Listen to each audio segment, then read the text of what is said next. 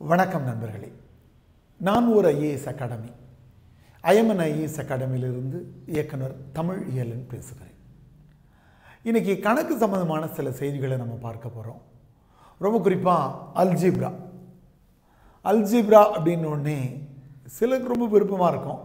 ஆனால் ரொம்ப பேருக்கு அல்ஜிப்ரா அப்படின்னாலே கொஞ்சம் பயமாக இருக்கும். ஆனால் பொதுவாக போட்டித் தேர்வுகளில் கேட்கப்படுகிற அல்ஜிப்ரா கணக்கு தொடர்பான கணக்குகளுக்கு விடை எழுதுவது என்பது ரொம்ப ரொம்ப எளிமை. அது குறித்து ஒரு பதிவை நம்ம இப்போ பார்த்துட்டு இருக்கிறோம். அடிப்படையான ஒரு அல்ஜிப்ரா ஃபார்முலா நமக்கு தெரியும். a² - b² = உங்களுக்கு தெரிஞ்சது தான். என்ன சொல்லுவீங்க? a + b × a - b. எப்போவுமே இந்த மாதிரியான அல்ஜிப்ரா சமன்பாடுகளை நினைவில் வச்சுக்கும் போது என்ன பண்ணணும்னா, மூளைக்கு காரணக்காரி அறிவோடு அதை நம்ம பதிவு பண்ணித்தரோம். இப்போ இந்த ஃபார்முலாவை முதல்ல நம்ம செக் பண்ணிக்குவோம் சரியான்ட்டு. ரெண்டு விதமாக செக் பண்ணலாம். நம்ம ஒன்று ஏ பெருக்கி பார்க்குறோம். ஏயும் பெருக்கினா என்ன? a² உங்களுக்கு தெரியும். அடுத்து ஏயும் - பியும் பெருக்கினா என்ன? -ab, அதுவும் நமக்கு தெரியும். அடுத்து என்ன பண்ணுறோம்? பியும் ஏயும் பெருக்கிறோம். என்னது? +ab. அடுத்து என்ன பண்ணுறோம்? +bயும் -bயும் பெருக்கிறோம். +bயும் -bயும் பெருக்கிறோம். பெருக்கினாக்கா -b². அப்போ என்ன ஆகும்? +ab -ab கேன்சல் ஆகிடும். போயிடுச்சுன்னா மீதி இருக்கிறது a² - b². இது ஒரு விதமாக செக் பண்ணி பார்த்து நம்முடைய மூளைக்குள்ள அனுப்பணும். இன்னொரு விதமாகவும் இதை நம்ம செக் பண்ணி பார்க்கலாம். எப்படி? a² - b² = a + b × a - b. ஓகேவா? இதானே எழுதியிருக்கோம். இப்போது எண்களை இதில் பிரதிட்டு பார்ப்போம். ஏதாவது ஒரு நம்பர் நமக்கு தெரிஞ்ச நம்பராக போட்டு பார்ப்போம். எளிமையான எண்களாக போட்டு பார்ப்போம். ஏக்கு பதிலாக 7ன்னு போடுவோம், பிக்கு பதிலாக 3ன்னு போடுவோம். அப்போது என்னாகும்? 7² - -3². நமக்கு தெரியும் 7² 49, 3² 9, 49ல் 9 போச்சுன்னா 40. அப்போ இடதுகை பக்கம் இந்த சமன்பாடு சரியாக இருக்குன்றதை பார்த்துட்டோம்.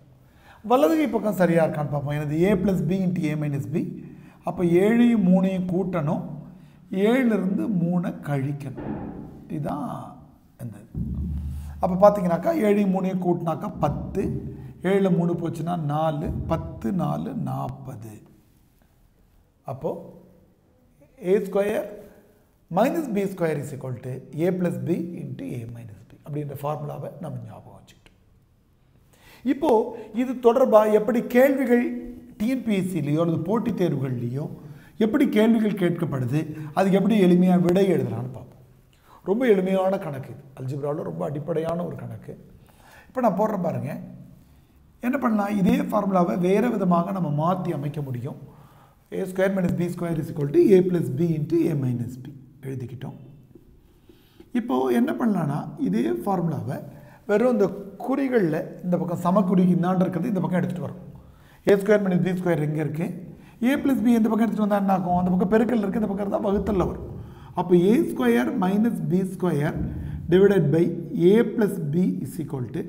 - b. அப்போது a + b ஆல் வகுத்தாக்கா அந்த பக்கம் என்ன இருக்கும்? a - b இருக்கும். மாற்றி செஞ்சு பார்ப்போம். a² - b² / a - b இந்த பக்கம் எடுத்துகிட்டு வந்துட்டோம். இந்த பக்கம் 2 பெருக்கல் இருக்குது, a - b அந்த பக்கம் இருக்கிறதால இங்கே எடுத்துகிட்டு வந்தால் வகுத்தல் ஆகும். அந்த பக்கம் என்ன மட்டும் மீதி இருக்கும்? a + b மட்டும் இருக்கும். அப்போ ஒரே சமன்பாடு தான், அதை 3 விதமாக மாற்றி எழுதியிருக்கோம். இன்னொரு தடவை சொல்கிறேன் பாருங்கள். a² - b² = a + b × a - b. a² - b² a + b கீழே எடுத்துகிட்டு வந்தோம், அந்த பக்கம் a - b. a² - b² a - b கீழே எடுத்துகிட்டு வந்தோம், அந்த பக்கம் a + b. என்ன வேடிக்கையான விஷயம்னா, டிஎன்பிஎஸ்சியில் கேட்கப்படுற எல்லா கேள்விகளுக்கும் ஒன்று பெரிய எண்ணிலிருந்து சின்ன எண்ணை கழிச்சா போதும், அது விடையாக இருக்கும். இந்த ஃபார்மெட்டில் a² - b² பார்த்தாலே பெரிய எண்ணு சின்ன எண்ணை கழிக்கணும் அல்லது 2 நம்பரையும் கூட்டணும். ஒரு நம்பரை இன்னொரு நம்பரில் கழிக்கணும் அல்லது கூட்டணும். இதுதான் இதுக்கான விடையே. அல்ஜிப்ராவே இல்லை, வெறும் கூட்டலும் கழித்தலும் தான் விடை. இப்போ 2 கணக்குகளை மாதிரி கணக்குகளாக நம்ம போட்டு பார்ப்போம். இப்போ பார்ப்போம். சின்ன எண்ணில் நம்ம தொடங்குவோம். என்ன பண்ணுறாங்க? 61² - 38² / 99 = xன்னு வச்சுக்கோங்க. என்ன பண்ணியிருக்கிறாங்க? 61² - 32 நம்பர் இருக்குது. பார்த்தாலே தெரியுது இந்த நம்பரை விட இது பெருசுன்னும் போதே கூட்டி போட்டிருக்காங்கன்னு தெரியுது. என்ன பண்ணியிருக்காங்க, a + b இங்கே போட்டாங்க, 61 38 கூட்டி இருக்கிறாங்க. அப்போ என்ன விடையாக இருக்கும், a - b தான் விடை. என்னது, பெரிய நம்பராக இருக்கிற 61லேருந்து 38 கழிக்கிறோம். கழிச்சா என்ன வரும், 23. அப்போ அவ்வளோதான் விடையே. என்ன பண்ணோம், அல்ஜிப்ரா கணக்கே போடல, வெறும் கூட்டல் கழித்தல் போட்டிருக்கோம். இவங்க கூட்டி போட்டாங்க, அதனால் விடையை நம்ம என்ன பண்ணியிருக்கிறோம், கழித்து போட்டிருக்கோம். அவ்வளோதான் முடியும். இவங்க கழித்து போட்டோம்னா நம்ம என்ன பண்ணோம், அந்த பக்கம் கூட்டி போடணும். நான் ஒரு அதே மாதிரி நம்பரை போடுறேன், 116² - 78² டிவைடட் பை 38ன்னு போடுறாங்கன்னு வச்சுக்கோ. இப்போ என்ன பண்ணியிருக்கிறாங்க, இதை விட இது சின்ன நம்பராக இருக்குது, பார்த்தாலே தெரியுது. இது a - b, 116லேருந்து 78 கழிச்சிருக்கிறாங்க. அப்போ பார்த்தீங்கன்னா கழிச்சு போட்டாங்க. அப்போ நம்ம அந்த பக்கம் என்ன பண்ணணும், கூட்டி போடணும். a + b தான் அந்த பக்கம் விடை.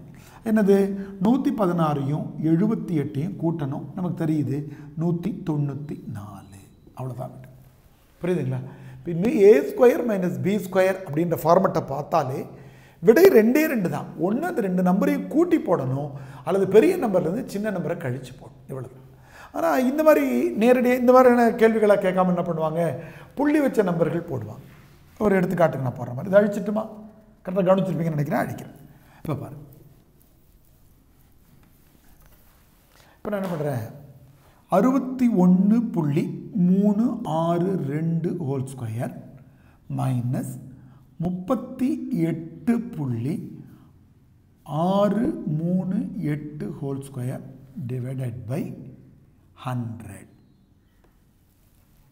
என்ன பண்ணியிருக்கிறாங்க, தட் இஸ் ஈக்குவல் டு எக்ஸ்ன்னு தந்துட்டாங்க. எக்ஸுக்கு 4 ஆப்ஷன் கீழே தருவாங்க. என்ன பண்ணியிருக்காங்க, 61.362 -38 ஒன்றும் இல்லை, இதுவும் கூட்டல் கழித்தல் கணக்கு தான், புள்ளி வச்சு தந்துருக்கிறாங்க, அவ்வளோதான். இப்போ நம்ம பார்த்தாலே தெரியுது இதை விட இது பெருசாக இருக்குது, அப்போ கூட்டியிருக்கிறாங்கன்னு அர்த்தம். 61.362ஐயும் 38.638ஐயும் கூட்டினாக்கா தெரியும், 8 2 10, 6 3 9 1 10, மீதி 1, 7 3 10, மீதி 1, 9 1 10, மீதி 1, அது 10, 100 முடிஞ்சிச்சு. அப்போ என்ன பண்ணிட்டாங்க, கூட்டி போட்டாங்க. a + b இங்கே வந்துருச்சு. அப்போ அந்தாண்ட என்ன பண்ணணும், கழிக்கணும், a - b போடணும். அதான் நம்ம செய்யணும். a - b என்ன, பெரிய நம்பர் என்ன, 61.362, அதிலிருந்து 38.638 கழிக்கிறோம். அப்படி கழிக்கலாம்.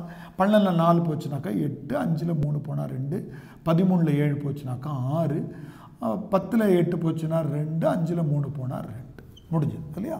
அப்போ விடை என்னன்னா 22.724. அவ்வளோ. புரியுதுங்களா? ரொம்ப ரொம்ப எளிமை. அப்போ a² - b² என்ற ஃபார்மெட்டை கேள்வித்தாளில் பார்த்தா என்னதான் விடை, மறுபடியும் சொல்லிட்டு இருக்கேன் இல்லையா, 2 விடைகள் தான். ஒன்று அந்த 2 நம்பரையும் கூட்டி போடணும், அல்லது பெரிய நம்பர்லேருந்து சின்ன நம்பரை கழிச்சு போடணும். இப்போ நான் ஒரு கேள்வி தரேன், அதை நீங்கள் எப்படி போடுறீங்கன்னு பார்ப்போம். அப்போ பாருங்க, நான் ஒரு நம்பர் போடுறேன். உங்களுக்கு 71.372² -28.628² divided by X is equal to 100. இப்போ என்ன பண்ணியிருக்காங்க, இடத்த மாற்றி தந்துருக்குறாங்க, அவ்வளோதான். இப்போ நமக்கு பார்த்தாலே தெரியுது இது 2 நம்பரையும் இதை விட இது பெரிய நம்பர் அப்படின்னும் போது என்ன தெரியுது, 2 நம்பரையும் கூட்டியிருக்கிறாங்க. அது வேணால் ஒரு தடவை நம்ம செக் பண்ணி பார்த்தோம்னாக்கா கரெக்டாக வரும் 100. அப்போ இது என்னவாக இருக்கும், எக்ஸு, இது a + b என்பதால், அப்போது a + b அல்லது a - b தான் விடை. அப்போ இது என்னவாக இருக்கும், a - b இருக்கும். மறுபடியும் இந்த நம்பரை நம்ம கழிக்கிறோம். 71.372லேருந்து 28.628 கழிக்கிறோம். 12ல் 8 போச்சுனாக்கா 4, 6ல் 2 போச்சுன்னா 4, 13ல் 6 போச்சுனாக்கா 7, 10ல் 8 போச்சுன்னா 2, 6ல் 2 போனால் 4. அப்போது 40 X is equal to 3 option தந்திருப்பாங்க, 42.744. அப்போ ஒரே செய்தி தான், மறந்துடாமல் நினைவு வச்சுக்கோங்க. அவங்க எந்த இதில் தந்திருந்தாலும் ஒரு நம்பர் ஸ்கொயர்லேருந்து இன்னொரு நம்பருடைய ஸ்கொயரை கழிச்சிருந்தாங்கன்னா a² - b² = a + b d a - b. அப்போ அதுக்கான விடை 1 2 நம்பரையும் கூட்டணும், அல்லது பெரிய நம்பர்லேருந்து சின்ன நம்பரை கழிக்கணும். அவ்வளோதான். ஞாபகம் வச்சுக்கலாமா? ரொம்ப எளிமையாக இருக்குல்ல அல்ஜிப்ரா. அடுத்து வர்ற பதிவுகளில் அடுத்த அல்ஜிப்ரா கணக்குகளை போடுவோம். IMN IAS அகாடமி சார்பாக உங்களுக்கு எங்களது வாழ்த்துகளும் வணக்கங்களும்.